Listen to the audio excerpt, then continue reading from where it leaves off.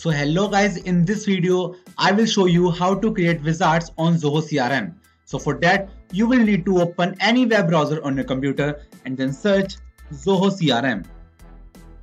Now select the first website and log into your account right here, and then select on this profile picture of yours and then select Access Zoho CRM. Now select this settings icon and go with wizards. Now you just need to click on this button right here called create wizard.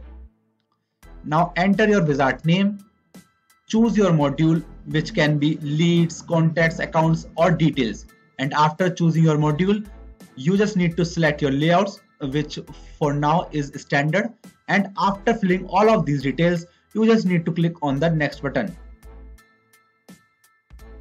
Now guys, you can double click here to create a screen, and as you can see the screen now has been showed us.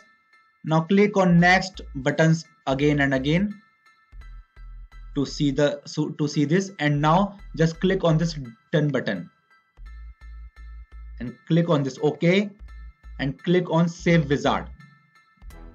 Now again click on this save button, and now you guys can successfully created your wizard on your Zoho CRM. So that's how you guys do it, and that's it for the video guys.